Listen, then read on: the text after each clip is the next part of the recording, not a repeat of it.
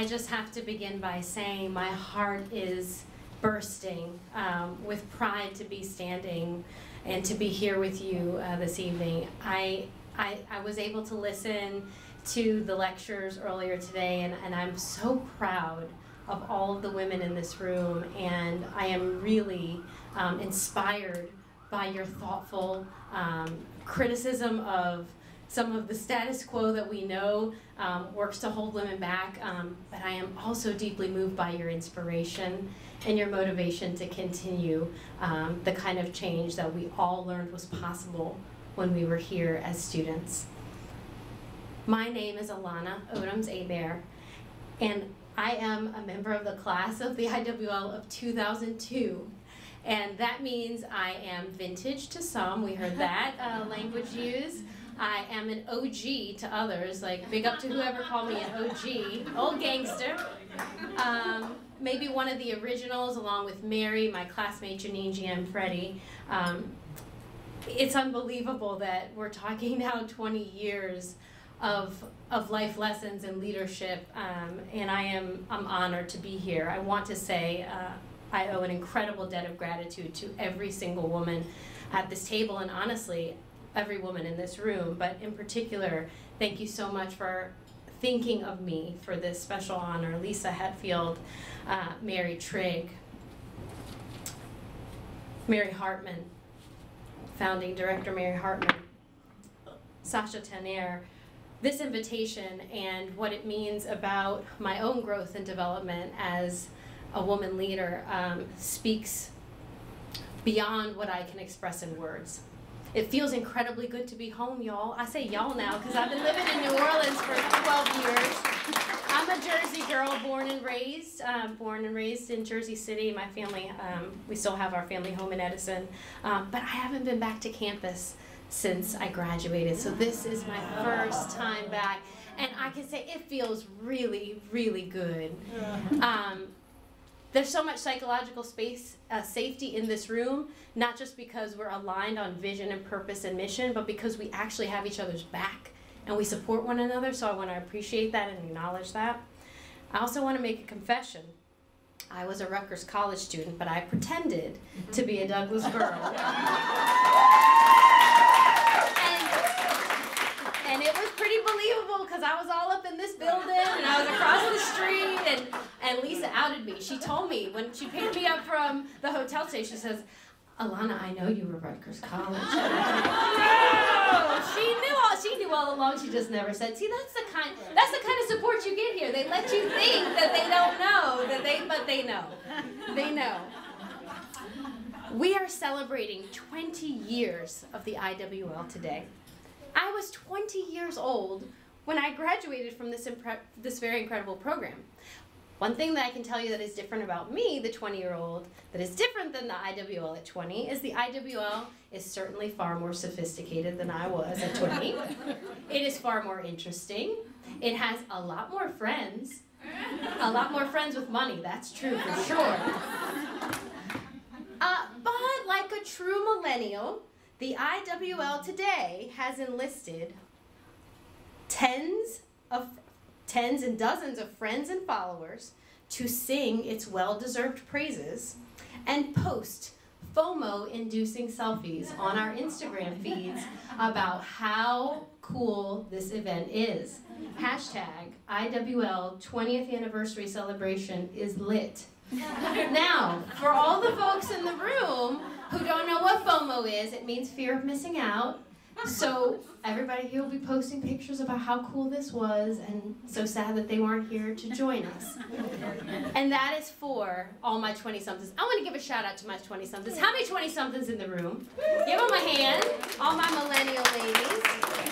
We see you and we love you, the vintage of us. We adore you, actually. And you are precious and loved. And when I heard about the founding of this program and the fact that that idea came from an undergraduate student, we treasure you. We treasure those incredible minds that are willing to push beyond the boundaries that some of us who are more mature have started to accept certain things, and you guys just don't accept those things. And so I want to say and acknowledge that I see you in the room and that we honor you here tonight too.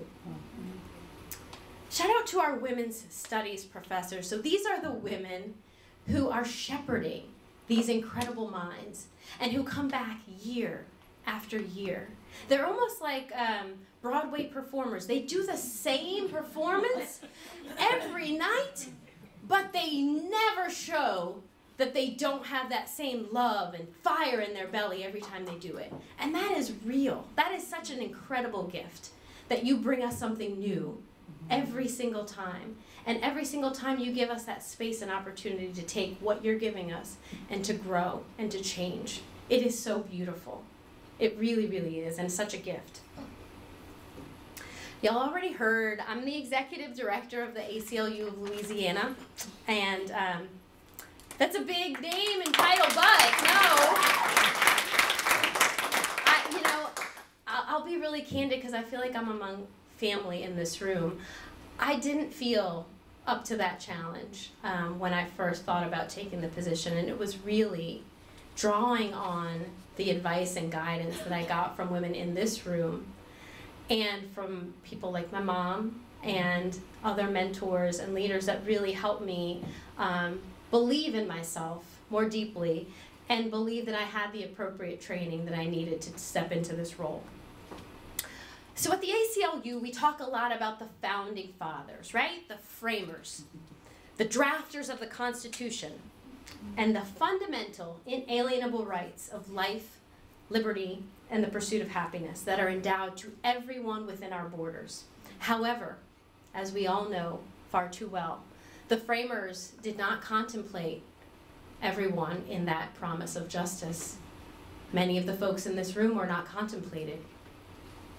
My organization fights in courts, in state legislatures, and Congress, and in communities to protect the rights of immigrants, refugees, and indigenous people, people of color. We defend reproductive rights, women's rights, and we work on behalf of the LGBT community and those who are incarcerated. We work to ensure that the fundamental rights guaranteed by the Constitution and the Bill of Rights are in practice, and not only in theory, extended to all. That is the beauty of our democracy. It is a project of transformation, which is a phrase that we're familiar with in this building, and demands the involvement and work of the people, we the people, in order to form a more perfect union and to ensure the promise of equality to all. On this, the 20th anniversary of the IWL, we are here to recognize a different set of framers. We are here to pay tribute to a movement for women's liberation that began as a spark and grew into the fire of feminist leadership that burns so deeply throughout this building and on this campus. This did not come about on its own. It took women who raised their hands and took up the project of bending the arc of history toward justice for women. On the banks of the old Raritan, these women began conspiring some 2 decades ago to ensure a more fair and just society for women at this university and in this country. The founding mothers of the IWL, here with us tonight, Mary Hartman, Mary Trigg, Lisa Hetfield, Charlotte Bunch, and others who remain unnamed but who are recognized here tonight, standing on the shoulders of women pioneers who came before them, envisioned an academic program where a woman's inalienable rights to freedom and equality were not just a promise, but in fact a reality. These founders envisioned a space where women are protected and where their unique experiences and capacity could be realized. The framers of this program recognize that when women lead, lives are changed for the better. The framers of this program crafted a curriculum based on the basic premise that women's rights are human rights, and that voices of women should be amplified, studied, and honored. The framers of the IWL demystified the question of whether leaders are in fact made or born by answering in the affirmative, simply yes. A drastic departure from a didactic, masculine-centered approach to leadership, this program inspires the courage women need to seek the highest calling of themselves, whatever that might be, and to go confidently toward the expression of that unique calling. The IWL, moreover, invests in women. It invests with educational opportunities, with jobs, with relationships, with mentorship, with sponsorship, with support. Y'all, it walks the walk. It doesn't just talk the talk. That's the real thing about this program. And as I said in my commencement remarks almost 20 years ago, these gifts are completely priceless, and I still believe that today. This grand experiment in women's leadership has created a cascade of empowerment that has directly touched the lives of more than 300 alumni from this program. And we, the women of the IWL, we, the people, as a collective body, are using the core values of self-determination, human dignity, peace, justice, freedom, which were all instilled in us by this program, to empower our work for women's liberation all over this country. IWL scholars are breaking down glass and concrete ceilings at Instagram and Google and companies that are far more diverse than just those, but just to name a few. We are blazing trails in schools, thank you Vanity, in academia, in medicine, in law, media, journalism, finance, business, art, music, theater, social activism, government, and the list goes on and on and on. That is what you are doing. That is what you have done, and that's what we are doing together. We are reaching back and bringing other sisters with us when we travel through the halls of power. And if we aren't, here's a gentle reminder that we should be. We were taught better than that. We are preparing a seat at the table for our sisters who have yet to be invited. And if we are not, we should be. We were taught better than that. What's more, we believe deeply in our inherent right to be at the table, even at the head of the table, by virtue of the early teachings we received around the seminar table just upstairs. And we are committed to women's liberation because we acknowledge the debt that was paid for us.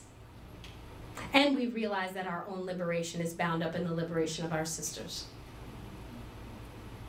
For the last 12 years, I have committed myself to the cause of racial justice and working to end mass incarceration in Louisiana. I don't want to spend too much time talking about myself. That is a problem that I still am working on, but I am trying.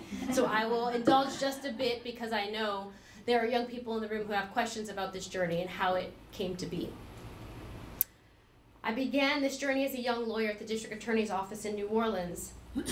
Over the course of 2 years as a prosecutor, I realized that outcomes in our criminal justice system are not defined by guilt or innocence, but rather by race and by poverty. Being rich and guilty is often better than being poor and innocent. Louisiana led the world in incarceration per capita, nearly double the national average of 816 per every 100,000 people in prison. What is more, the criminal justice system, as I said, was rife with racial disparities, with African American folks making up just 30% of the state's population, but comprising more than 60% of the incarcerated population. I knew this needed to change, and I wanted to be a change agent, and I wanted to be a part of that change. So unfortunately, I knew that I could not do that within the confines of the District Attorney's Office, despite how much I wanted that change to occur from the inside. We talk a lot about inside-outside ballgame and how you know when you can go inside, outside. So I spent time inside and then realized, okay, we gotta kick these doors, we gotta get outside. I witnessed how unnecessary incarceration destroys lives and families and communities. And I made a commitment to myself that I would one day work to change the laws that I had won time used to prosecute people, and so many people who I now and even then believed should not have been prosecuted. Later, as Deputy General Counsel of the Louisiana Supreme Court, I spearheaded the work of the Louisiana Justice Reinvestment Task Force, a group of experts representing law enforcement, the judiciary, public defense, and legislators, charged with making recommendations to pass a sweeping criminal justice reform package in Louisiana. In order to do this, though, I realized that you cannot make change without centering the leadership of directly impacted people. The people who are closest to the problem are the people who are closest to the solution. So despite my belief, my academic training, my understanding of the situation, it was not simply incumbent upon me to try to impose change from the top down. That change had to flow from the community up. And so we worked on a statewide community education campaign and town hall series to allow task force members to hear the stories of our citizens. More than 5,000 directly impacted community members attended the series of gatherings. And at these meetings, citizens recounted horror stories of losing parents, spouses, and children to the prison system for very low-level nonviolent offenses, things that many of us have probably done in our own lives. I also visited the Angola State Penitentiary and countless parish prisons to better understand the experiences of incarcerated people. And notice I do say incarcerated people, I do not say convicts, I do not say offenders, I do not say felons or ex-felons, because what we have to remember about any work that we do is that it is always centered around people, people who have involvement in the criminal justice system. We cannot forget human dignity and the importance of recognizing people at the center of our work. We heard so much of this from our colleagues. It is incumbent upon us from the training that we've received to help others understand that everything we do has to center around the value, the inherent value of people. I used the lessons that I had learned as a district attorney, some of those very difficult lessons, to inform my advocacy during the task force deliberations and before the legislature. And in June of 2017, the Louisiana legislature passed a suite of 10 bills proposed by the task force, which had strong bipartisan support, which would eliminate certain mandatory minimums, narrow sentencing ranges for drug possession, expand probation eligibility for nonviolent folks, and essentially transform our criminal justice system in Louisiana. We still have a long way to go, but this package was deemed by the New York Times and others who wrote about it as historic based on where Louisiana has come from. With the ambitious package, the state will save $262 million and reinvest $184 million of that, or 70% into programs that we know help and heal substance abuse, addiction, mental health disability, and things that we know actually drive folks to commit crimes, because it's actually not because people are inherently bad or they don't want the same things for their families, they don't want good things. It's because they don't have the same opportunities that we've been given, and so we are responsible for helping drive change through laws, through policy that reflect that understanding. We are in a moment in history where marginalized people are rising up and resisting in every corner of our society. We've spoken about the Me Too movement, the resurgence of the women's movement, human dignity movements resisting family separation and the Muslim ban, movements to end senseless gun violence in America and Black Lives Matter, and the movement to end mass incarceration, and this list too goes on and on.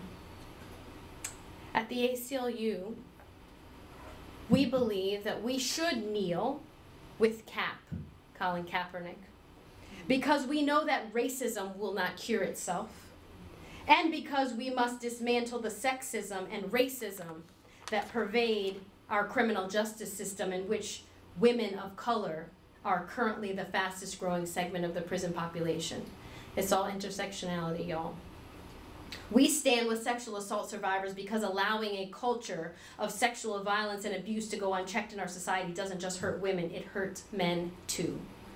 We must ensure people can live their lives free from gender-based violence and harassment, and we are committed to that at the ACLU. We march with the young people from Parkland because walking into school shouldn't be a life or death decision for our children. We fought for marriage equality in the court because love and commitment are simply that, love and commitment. We shout Black Lives Matter because we must ensure a vision of gender justice that recognizes our intersecting identities and demands an end to the many forms of oppression that we experience. We lock arms with immigrant families because life, liberty, and the pursuit of happiness are their birthrights too. I see my work at the ACLU as a direct extension of the teachings I received in this building. We have all been given a tremendous gift as scholars in this program, one that we certainly do not take for granted. We, the women of the IWL, must remember that significant progress often comes slowly and with great effort, and that no victory ever stays won. Therefore, we must be patient, but steadfast and even relentless. Audre Lorde said, "When I dare to be powerful, to use my strength in the service of my vision, then it becomes less and less important whether I am afraid." In our own unique ways, each of us is a social engineer, tinkering with the status quo, calculating and plotting a new path forward, bending and bending the arc of history a little more closely toward justice for women, for girls, and for all who need our care.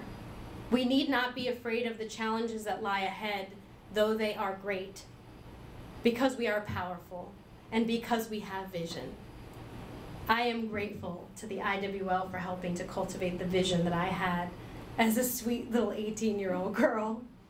And I am tremendously grateful for the opportunity to be here at 38, all grown up, to wish the IWL a very, very happy 20th birthday.